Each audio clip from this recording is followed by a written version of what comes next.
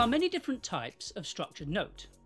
However, one of the most common structured notes, especially when bank accounts are paying next to no interest whatsoever, is the quarterly income note. Now, when you first come across these structured notes, they can seem quite a complex option when looking to invest. Let me explain how a quarterly income note works. Let's say, for example, you want to invest $10,000. This would be invested over a 5-year term. Let us take that and put it in the investment pot here. Then let us say you want to make that investment today. We would take this date and this would become our strike date. We then take the price of the 3 global indexes that you would like the note to track. For now, let's say the indexes are S&P 500, FTSE 100 and Euro Stoxx 50, and the prices of these indexes are all 100. This would then become the strike price. The strike price is set for our 5-year term and constitutes 100%. We then take 80% of this figure and this becomes the coupon barrier. So for all of our indexes, our coupon barrier is set at 80. Our structured note is now set, and at the end of each quarter we take the price again. At the end of this quarter we can see S&P 104, FTSE 94, Euro Stoxx 102. As you can see, all of our indexes are above the 80% mark or coupon barrier. This means that this month 2% of your total investment of $10,000 will be paid away. So we will put that quarter's earnings of $200 into our earnings pot.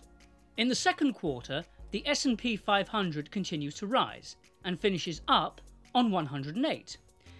FTSE 100, however, has taken a bit of a dive by mid-quarter, down as low as 77, but by the end of the quarter has rebounded and is back above the coupon barrier threshold and sits at 86.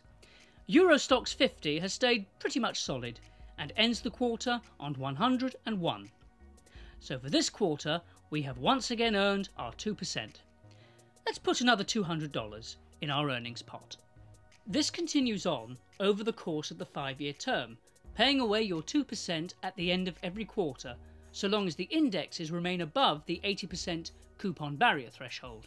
If we get to the end of a quarter and the price of any of your indexes is below the 80% coupon barrier threshold, there would be no 2% paid away for that quarter.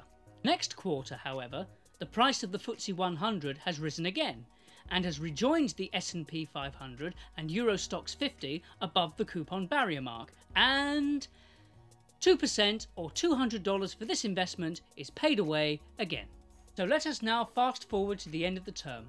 Our 5 years is up, and as you can see, all of our indexes are above the coupon barrier threshold.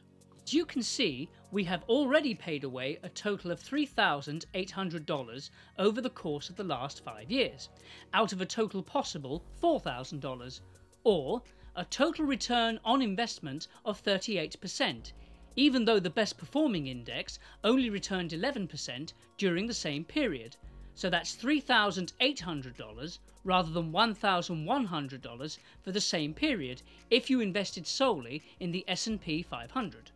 When that final day closes and the final price is taken and all of your indexes are above the coupon barrier threshold, your $10,000 investment will also get returned 100% in full, ready for you to once again invest and get that money working for you. So there you have it, the quarterly income note. A simple to understand and effective way of investing your money. Thanks for listening. If you want to know more, head to www.note-tracker.net. Bye for now.